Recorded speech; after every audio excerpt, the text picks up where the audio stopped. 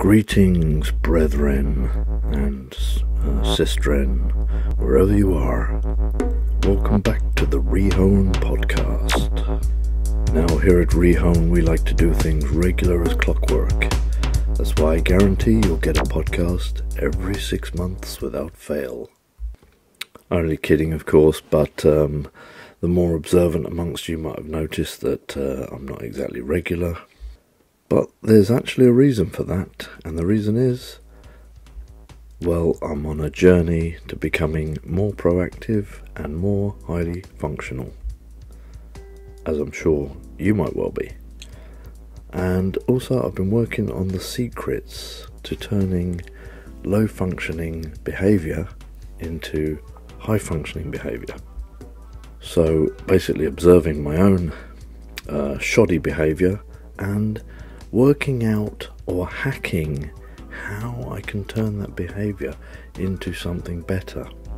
And I have to say that recently I have been a lot more successful than in previous times. Now, it's not so easy to turn your life around because the habits you're born with or you develop through childhood and adolescence tend to stay with you for life. Now, you better hope that those habits are good, the habits your parents gave you, because most of us, in fact 98% of us, will be on autopilot throughout our life. Now, we could get into predestiny versus free will here, but we'll save that for a different episode. Basically, predestiny, as you understand, is the fact that life is a movie that's already been filmed, edited, and cut, and produced. So, you know, from that perspective, you really have no choice in life but to follow the path that you're on. Free will, of course, would suggest that you can actually make choices. If you've seen the movie Sliding Doors, then you will understand. It's a good film, actually. Gwyneth Paltrow. Basically, there's a sliding doors moment where she misses the train or she gets the train. And the film follows the two different storylines. But the storyline is bifurcated at that point, so it divides into two. So here at Rehone, we call that a divergence point. Now, learning to recognise these divergent points is essential to changing your habitual behaviours, because at any given moment in the day, you might come to a divergence point and you can make one of two or even more decisions. You might choose to lie back on the sofa and scroll through Twitter and be a couch potato. Or, if you had the tools at hand, you could actually decide to do something much more productive. And as an aside here, we'll just distinguish the two. When you lie on the sofa, scroll through Twitter, you're actually getting those little micro dopamine fixes. So you've made a choice that actually I'll lie on the sofa and, you know, have a bit of pleasure. Whereas if you're going to do some work or do something productive or call a friend or help someone in need, whatever you choose to do, the mind is basically associating that with a lesser type of pleasure, or even associating it with hard work. Therefore, if we're following habitual patterns, if you're anything like me, then you'll follow the lie back on the sofa and scroll through Twitter. So how at this divergence point can we make the better choice for ourselves? Well, we can do it through knowledge for a start, because ancient wisdom suggests that one should not actively pursue pleasures just for their own sake. Actually, we're taught to do that by society, but really that kind of endeavour ultimately leads to misery. Now, paradoxically, if you put some work into something, or you do something for somebody else, or you get productive for a while, like tidying your house or cleaning your car or whatever it is, or something like going to the gym, now after that you're going to feel a natural sense of happiness. And that sense of happiness is not tinged with disappointment or regret or thinking that you're wasting your life away, which is what scrolling through Twitter would do. And as we see these days, all the YouTube, Twitter, Instagram, they've got these kind of quick fix videos So you don't have to concentrate too long, and you can actually waste hours on these things. Now, I hope you're not in that grip of addiction from scrolling all those things, because I've managed to defeat it myself. So I want you to visualise at this divergence point, you will visualise the slightly tinged happiness of scrolling on your phone and wasting time, and in the back of your mind you know that you're wasting your life away. Now I want you to have a look at the other option and think, if I go through that and then at the end I am going to feel that pleasure. For instance, if you go to the gym, you'll feel the endorphin rush at the end, and you can convince your mind to go for that pleasure instead. And really understand how your life is at a divergence point, so you can really see how your free will is active at all times.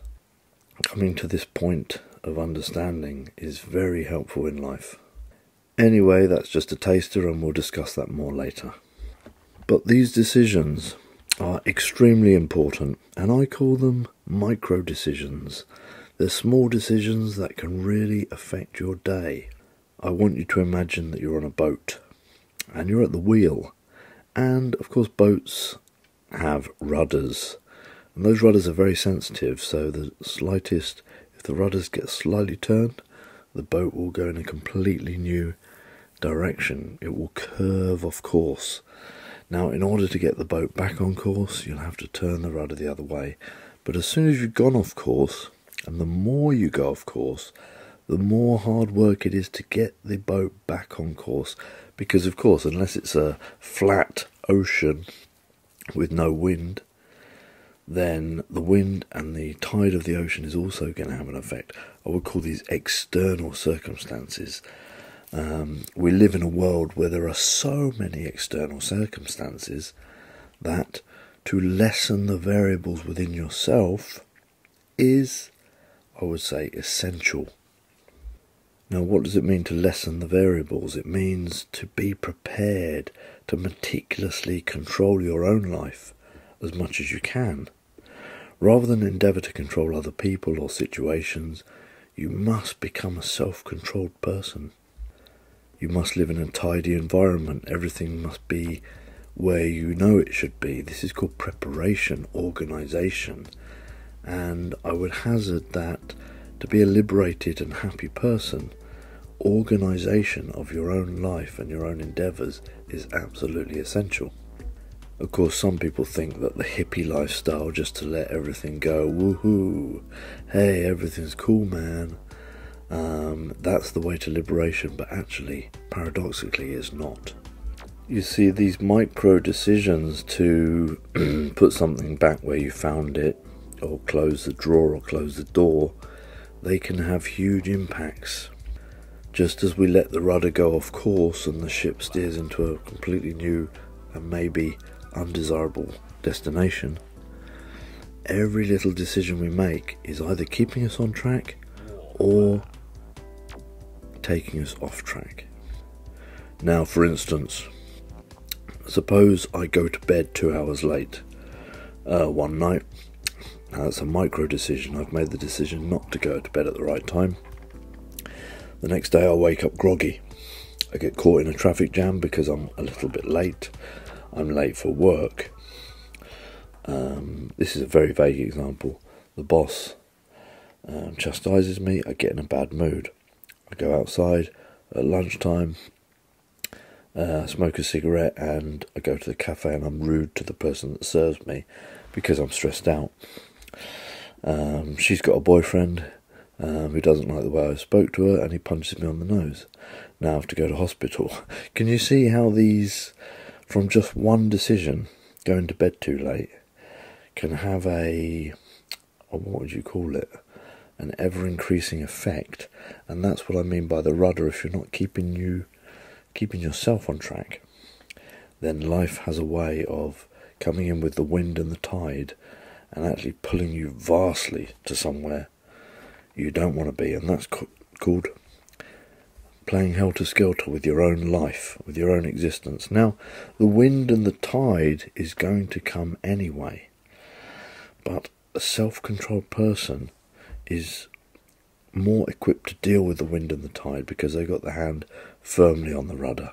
So what I'm saying is these micro decisions have a massive effect on your life.